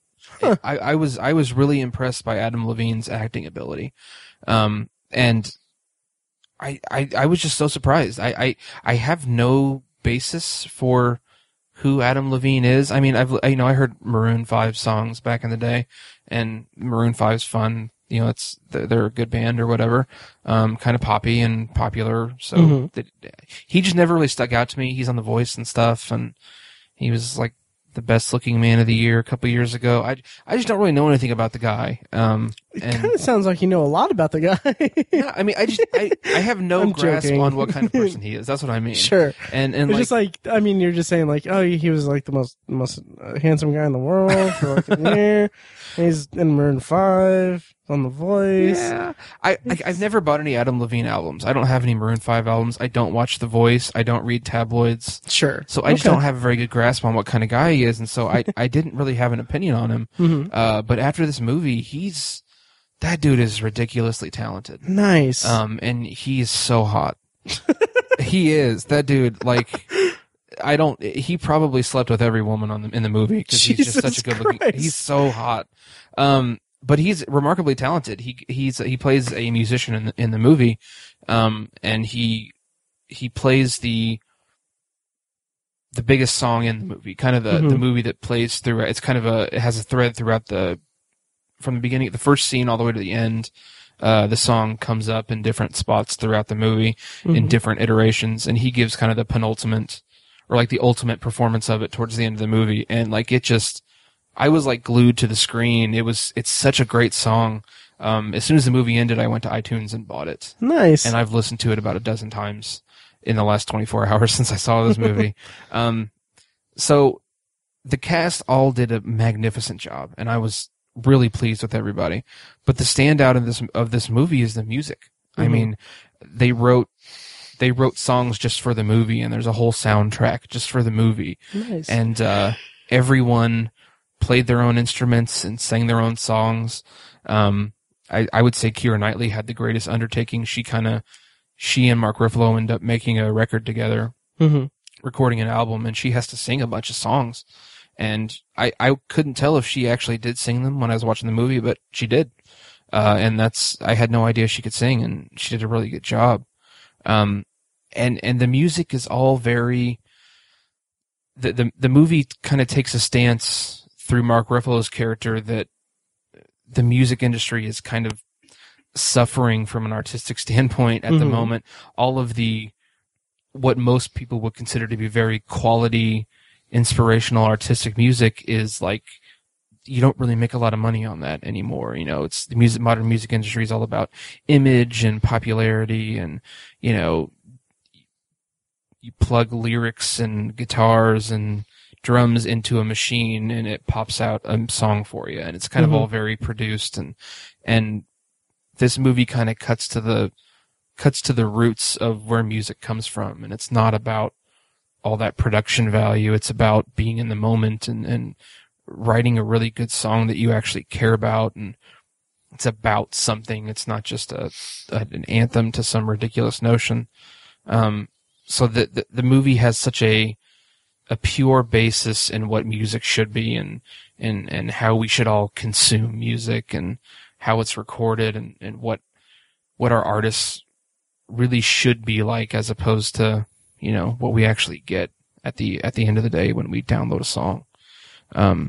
So I really respect the movie so much for that stance. And another great thing about it is they don't take a bunch of obvious turns throughout the movie. Like there's, you know, there was a very obvious love story throughout the movie, and they didn't necessarily follow all the beats of that love story. It was very, I don't want to spoil anything because I want people to go see this. It's on Netflix. You can go see it right now. They didn't fall into a bunch of tropes, and I think the characters found very, very personal paths to take. It wasn't a recycled easy formulaic movie, and I think all the characters followed their own paths. It wasn't bottled up like a lot of music is, and a lot of movies and stories tend to be. The movie's just really good. I love the music. I would have bought the whole album if I wasn't broke right now. I ended up buying just the song. Sure. It's just a really, really great movie. I meant to go look back at my 2013 top 10 list because I think this probably would have made it. I'd have been shocked if it wouldn't have made my top 10. Nice. That's a project that I've wanted us to do for a while. Yeah, me too. I think it'd be cool. Yeah. And also just do a podcast episode topic about music and movies. Well, we did music/musician movies. We did, but I mean just like just an episode about the music that's in movies, like specific songs and stuff. Yeah. I would love to do something like that, mention like specific songs and stuff. Yeah. And I think this would definitely make that list and be mentioned by me. I think one of our listeners actually asked if we did that also. Oh, really? Yeah. Yeah, I mean, I think that'd be a cool exercise. Totally. But yeah, the movie's so good, and it's got one of those generic posters like we mentioned. We've mentioned in the past couple episodes, and the trailers I saw. I mean, I remember seeing trailers for this, and I remember like Mark Ruffalo coming on the Daily Show and promoting this movie and stuff, and it just never really caught my attention. It has very generic marketing, and it's really not what you think it is. It's a really unique movie, and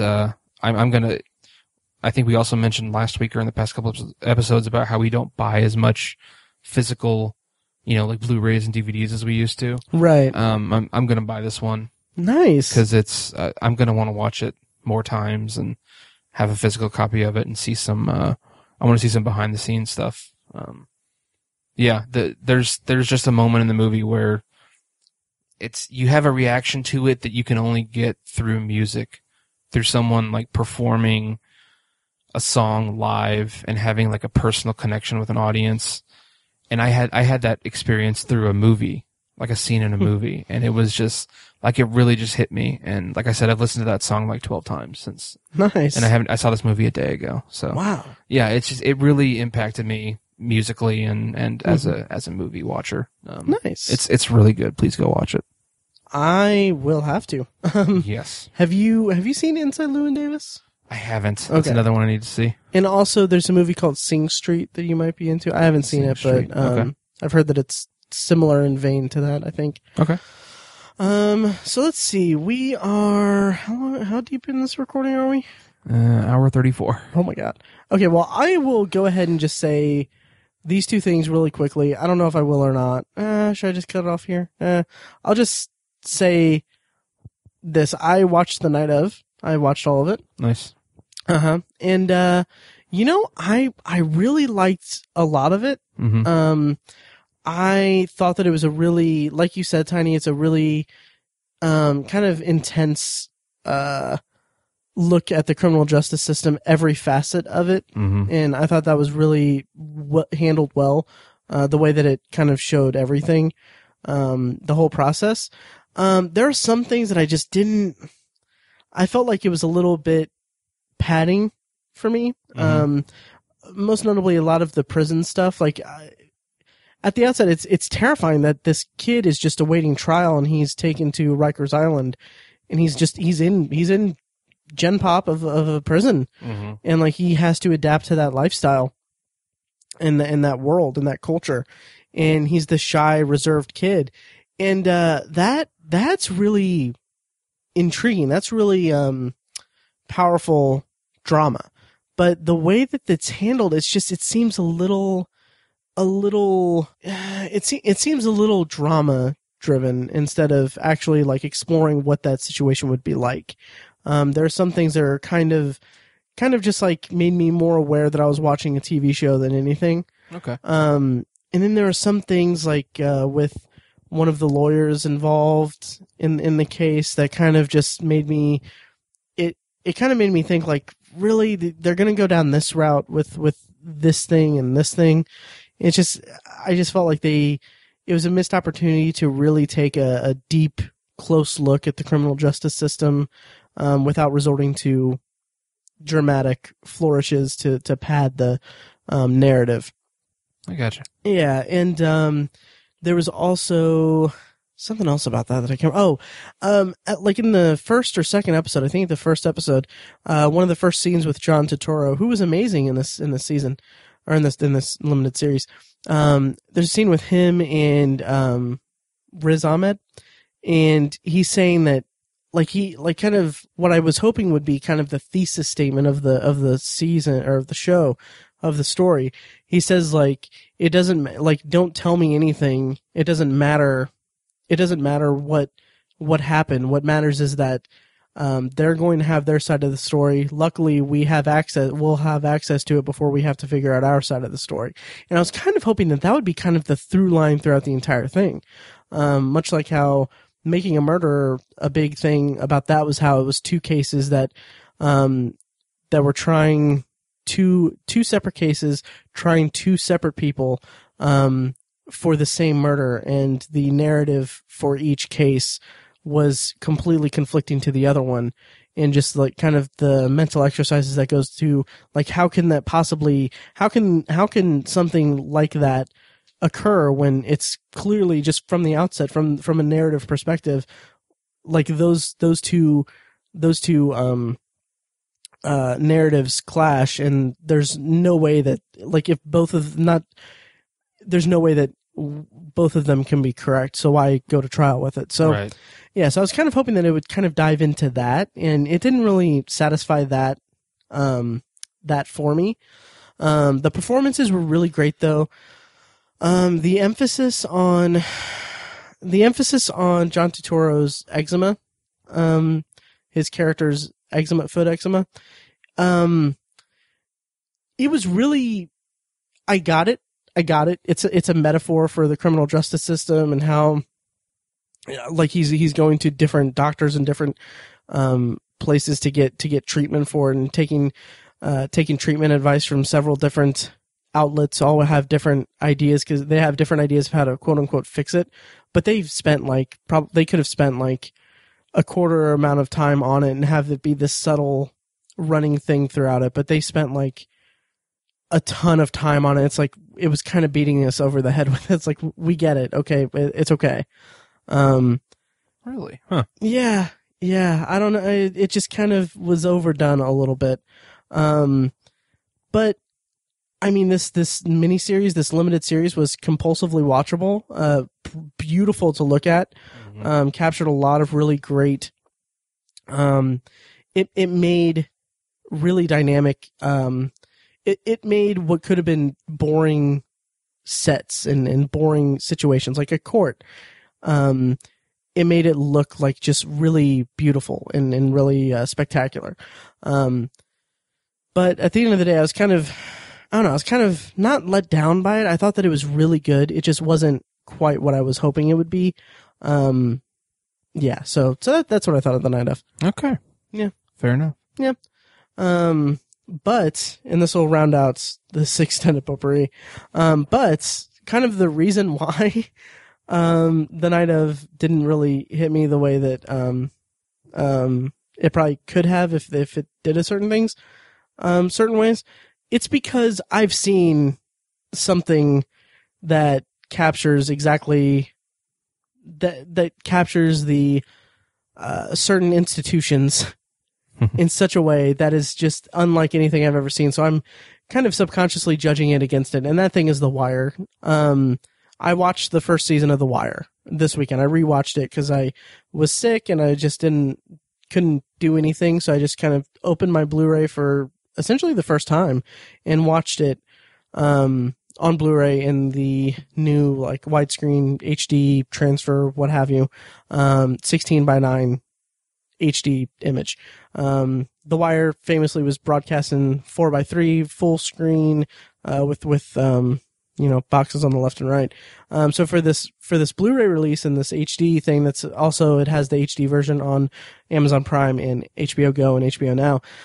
For that, they converted it to widescreen 16:9 presentation HD picture.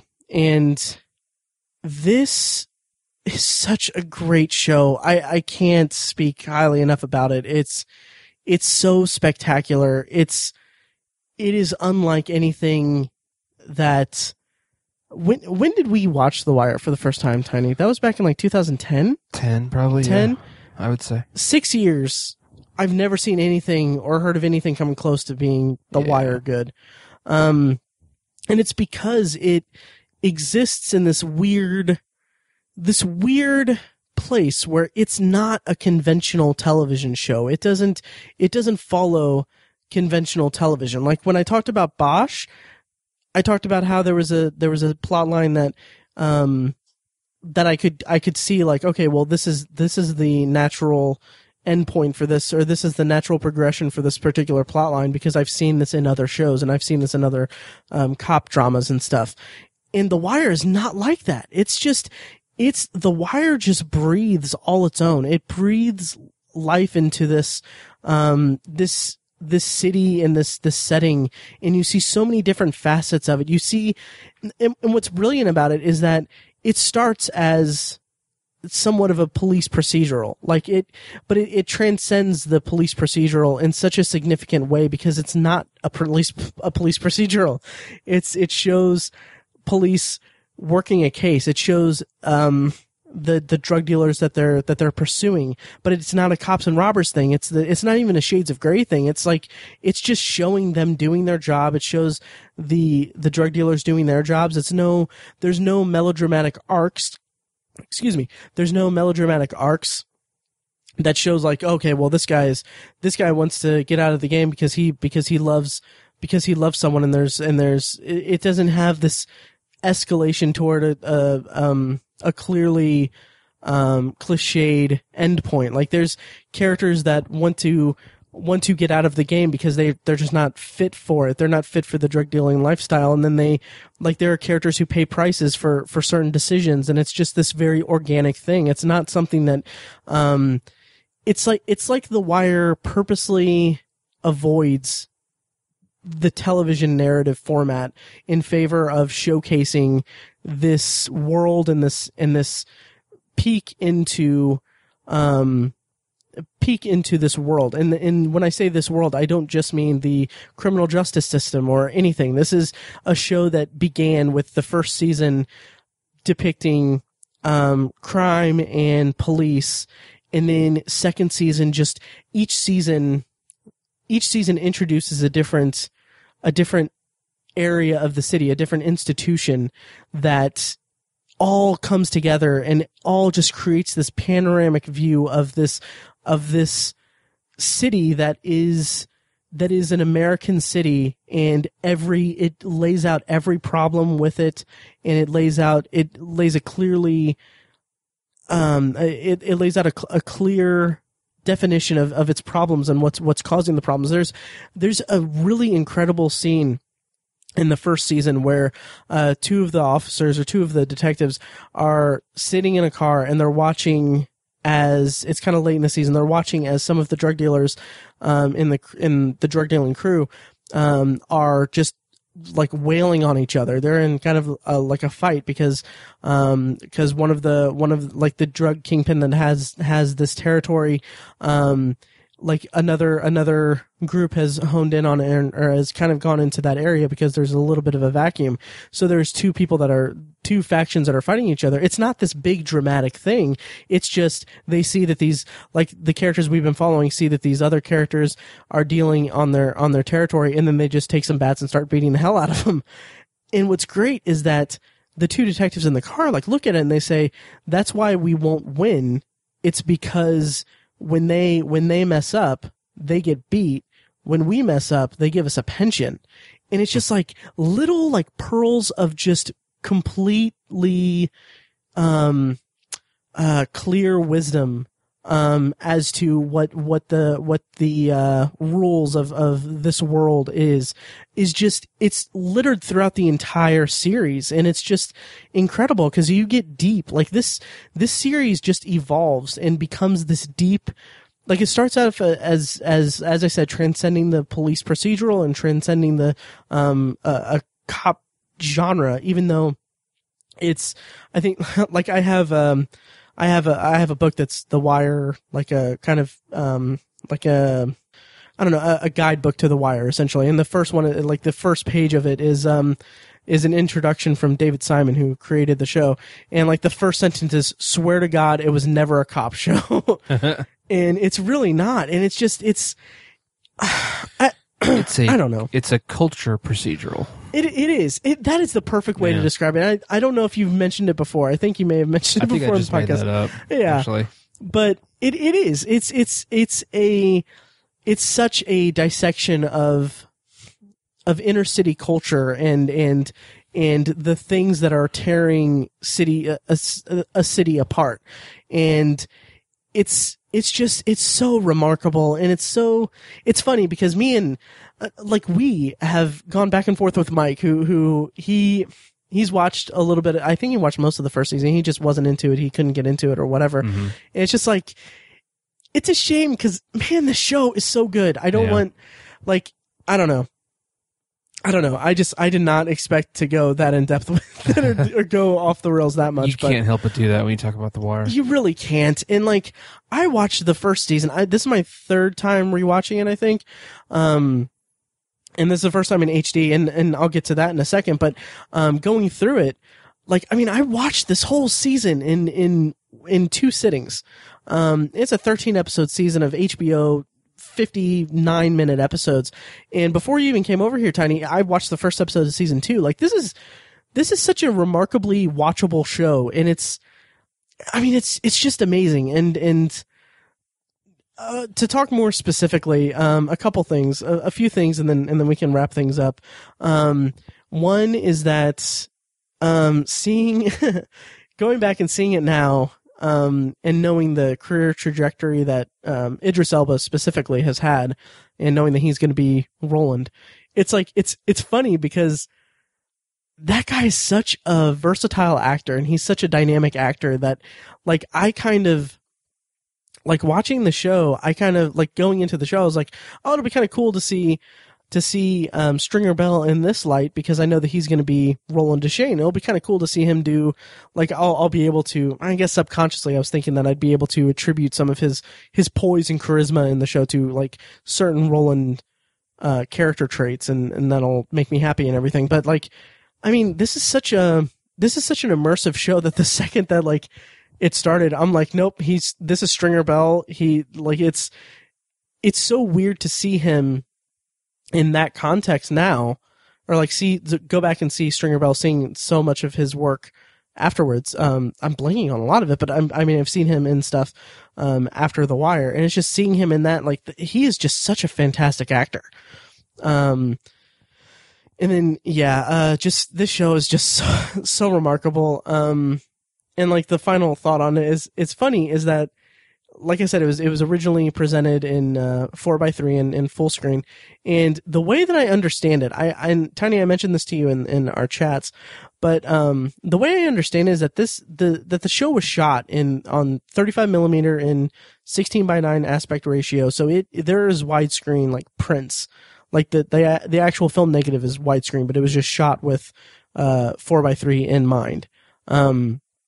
So the way that shots are composed is for that 4:3 aspect ratio. So what's funny is that there's a scene in season 1 where, obviously now that they've converted it to widescreen, there's 2 characters that are sitting there and they're eating, and it's so funny because you can see in the scene, on the left and right side of the screen, you see the labels, they're eating Popeye's chicken. Mm-hmm. And they're both talking, and then one of them grabs their drink. That's if you can imagine, where the black bars were on the left and right side, because he grabs the drink, and then as he pulls it up to him, you can see him move it so that the label is out of frame, is out of sight of the camera as it goes into the center of the screen where the frame was when they were shooting it. So it's just funny that there's certain accidental product placement in the HD version of The Wire. But yeah, this show. And this is only a rewatch of the first season. Yeah. 13 out of 60 episodes. Oh, it's so good. When was the last time you rewatched The Wire? Gosh, probably 4 years ago. Yeah. And I didn't even make it all the way through because I was like, I can't commit to this right now. It's the best show ever made. Yep. In my book. I'd challenge anyone to challenge that, I guess. That's a big statement, but it's the best show of all time. It is, and it's like, I feel like it's part of it is that I feel kind of a little bit pretentious, like lauding that much praise upon it or saying like this is definitively the best show ever. Like I feel kind of pretentious like that, like a little residual. It's subjective. You can't. It is. You can't make a statement like that objectively. But it's so unique, and it's something that's never. I don't think, unless there's something that I haven't seen or I'm not aware of, this is an achievement in television that I've never seen repeated. Ever. Yeah. And it's so incredible the way that it is. And I recommend anyone to check out the Blu-rays also, because they're just really pretty. And also, just as a closing thought, and then I'll get to some of the things that some people in our Facebook group said, and then we'll call it a night. But, while I was watching it, like HBO Blu-rays obviously have digital copies that you can redeem. Mm. And so like one of the big things about digital copies for DVDs and Blu-rays and stuff is that they freaking expire and it sucks. Yeah. So just on a whim, I went ahead and redeemed my Wire digital copies. And what I didn't realize about this, because I don't really redeem digital copies ever, and it's kind of silly to redeem HBO digital copies because I have HBO Go and I subscribe to HBO and I have access to it. I also have Amazon Prime. So it's like, there's not really a need for me to have the digital copies. But something that I noticed is that HBO digital copies apparently don't expire when they say they do.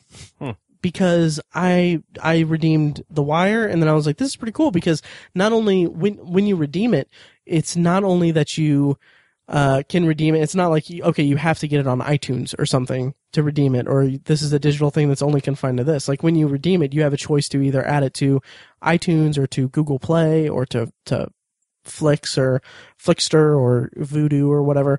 So like I kind of, in a cold medicine induced haze, took all of my HBO Blu-rays and took the, digital copies and put them on Google Play, so that I have them all there.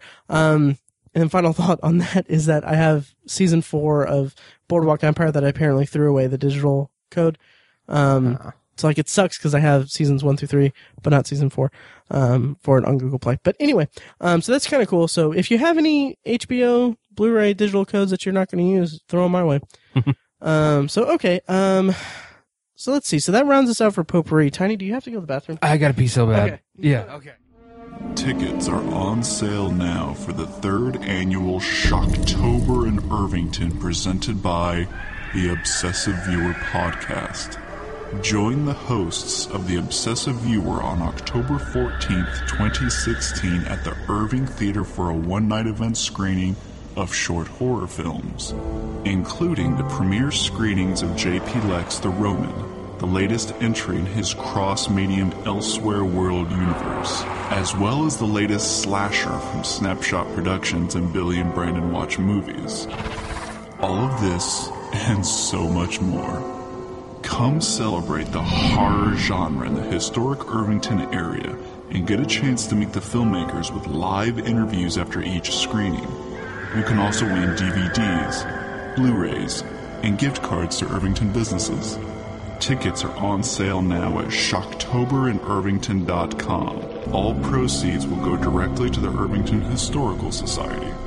And we will see you at the Irving Theater on October 14th. That is, if you dare. Okay, so that'll about do it for this main topic of Potpourri, extended Potpourri, this episode, essentially. Before we go, Tiny, I posted in the Facebook group. Mm-hmm. Did you see that there? I sure did. Cool. I don't know why you sounded like that. Anyway, I posted in the Facebook group. Tonight we're recording an extended Potpourri, so I'm curious what everyone in the group has watched recently and what you guys thought about what you saw.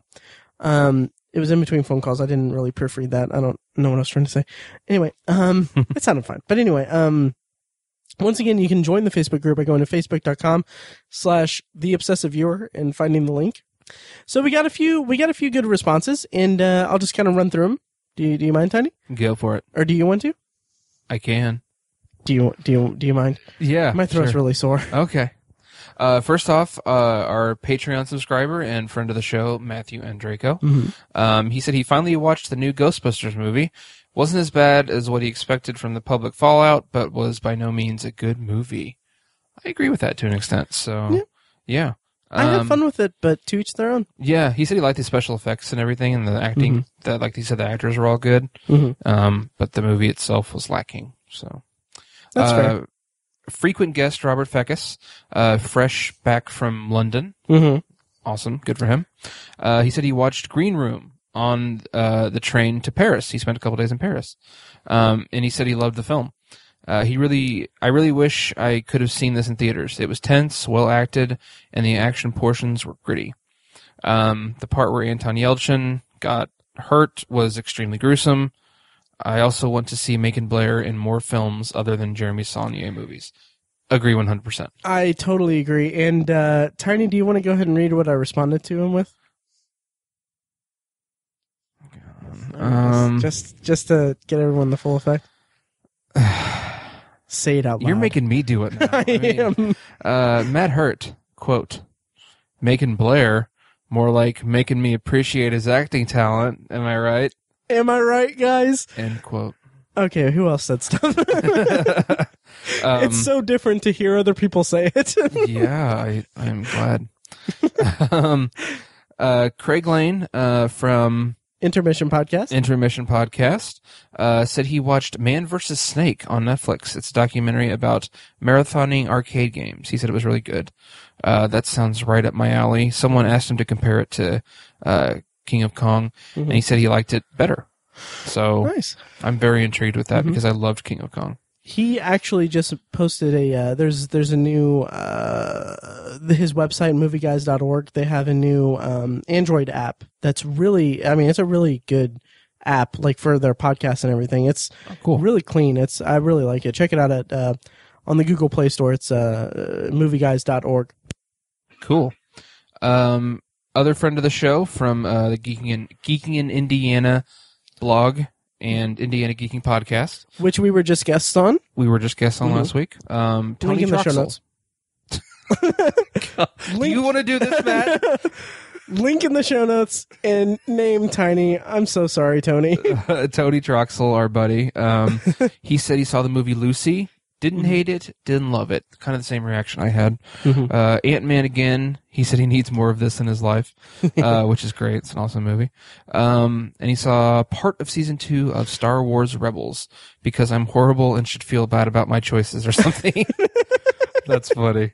I haven't seen Star Wars Rebels. I'm not familiar with that one. I think that he was making a reference to our Star Wars episode where I said that I made the very stupid comment that Star Wars is a terrible franchise and you should feel bad for liking it. Yeah, that's right. I just now got that, so yeah. I'm glad that you see the light, Tony. Glad we can draw attention to that again. Right, totally. And our friend Alex said she watched Flash season 2 and American Horror Story Hotel. Yeah. Yep. So some good responses. Thank you, everyone. And once again, you can check that out on Facebook.com/TheObsessiveViewer and find the link to the group page for it. And that'll about do it for this week's episode of The Obsessive Viewer. Once again, tickets are on sale for Shocktober in Irvington. Those tickets will be on sale up until the night of on October 14th at the Irving Theater in Irvington. One-night event screening, short horror films, local filmmakers. We're giving away prizes. We've got 10 Cloverfield Lane Blu-ray. We've got Saw DVDs. We've got Shining DVDs. Tucker and Dale vs. Evil. I can't really see on my shelf here. The Collector. We've got a lot of stuff to give away, along with gift cards to Irvington businesses, props from the movies, and a bunch of stuff to give away.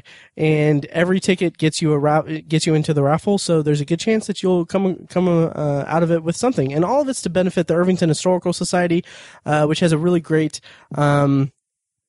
display of posters from the history of the Irvington Halloween Festival right now. Next week, next week's episode is obviously going to be the recording for Shocktober in Irvington 3, unless something catastrophic happens. We'll see. Knock on wood. Jeez. Yeah, I know, right? So, okay, so to wrap things up, if you like what you hear and want to support the podcast, please head over to iTunes and leave a rating and review. The more ratings and reviews we get, the easier it will be for people to find the show in iTunes' search results.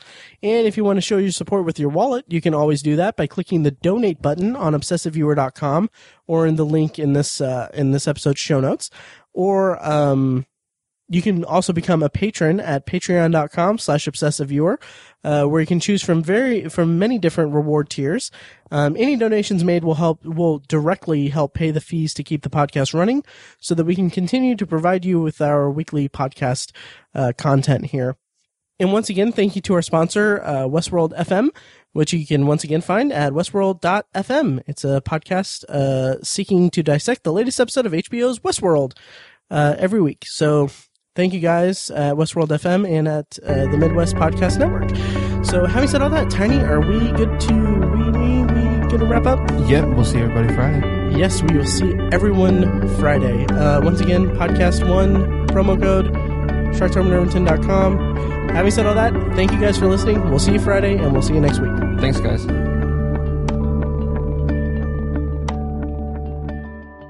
Like, I just took Mucinex and Dayquil. Like it says like 4 hour interval, so I was like timing it down to like the minute, and like finally got it down to where I was like, okay, well at least I can talk, so that's good. And then in my head I was like, I really wanted to record like a couple anthology episodes. It's like I can't do it. Mm-hmm. And then while I'm recuperating, I'm just laying on the couch and I'm just laying there, like in like a daze, like just drifting in and out. This might actually end up being the tag. Just in a daze. I threw on Captain America Civil War, watched that. So good. Nice. And then, threw in 10 Cloverfield Lane after that and was like dozing off and everything. And then, I don't know if this will be the tag or not, but, and then that's when I was like, okay, I kind of feel like watching something, like all day today I'm just gonna watch something. And I was like, well, Luke Cage is on. And I was like, well, I'm like doped up on cold medicine. Yeah. So I was like, I don't need something that I'm not unfamiliar with. So that's when I broke out the Wire Blu-rays, and I was like, you know what, maybe I'll just watch a couple episodes. And then that was Saturday afternoon, and then Sunday night I went to bed at 3 a.m. because I finished the first season. Yeah. We've all been there. Uh-huh. It's all in the game. Nice. So I need 10 seconds of silence, and then I'll get us kicked off. Thank you for listening to The Obsessive Viewer, presented by ObsessiveViewer.com. You can find more of our episodes at ovpodcast.com, and you can subscribe to the show on iTunes, Stitcher, or your preferred podcast app. The Obsessive Viewer's theme song is An Eclipse of Events and is provided by Loudlike from their EP Mistakes We Must Make. You can find that and more great music from them on iTunes, and like their Facebook page at facebook.com/loudlikemusic. Any and all feedback on the podcast is encouraged. You can email the hosts individually at Matt, Tiny, or Mike at ObsessiveViewer.com, or send an email to the podcast in general at podcast@ObsessiveViewer.com. Check out the Obsessive Viewer blog at ObsessiveViewer.com, where we post movie and TV reviews and the occasional editorial about the business of entertainment. You can also like us on Facebook at facebook.com/TheObsessiveViewer and follow us on Twitter at ObsessiveViewer, at ObsessiveTiny, and at I Am Mike White. If you want more obsessive content in your life, check out our sister site, ObsessiveBookNerd.com, for book reviews, author spotlights, and a general celebration of reading. Finally, if you're philosophically curious, check out Tiny's side project podcast, The Secular Perspective, which explores the concepts of faith, religion, and existence from the perspective of secular hosts. You can find that at thesecularperspective.com and subscribe to the podcast on the podcatcher of your choice. Again, thank you so much for listening. We love you. Be excellent to each other.